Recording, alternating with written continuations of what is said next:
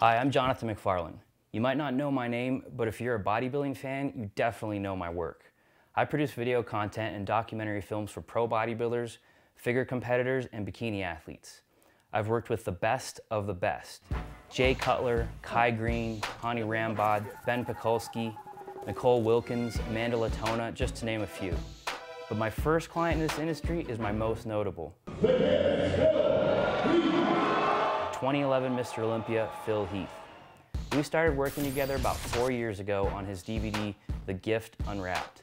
We've since released Journey to the Olympia, and just a couple of months ago, we released Becoming Number 13.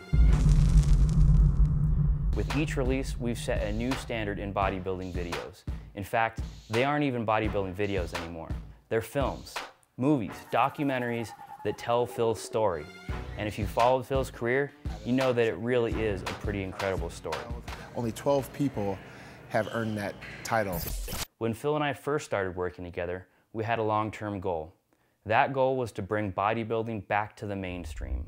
So finally, I'm working on a new project that will do exactly that. It's a film that tells Phil's rise from a basketball player growing up in Seattle to the greatest bodybuilder in the world. The difference between this and our other projects is that this is targeted to a non-bodybuilding audience. Think Pumping Iron. I'm coming day and night. In my opinion, one of the greatest documentaries ever made. Yes, it was about bodybuilding, but you didn't have to be a bodybuilder to enjoy it. That's what this new project is all about.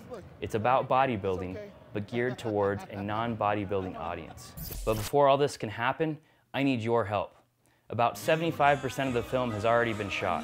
A lot of the footage from Becoming Number 13 will be repurposed for this project.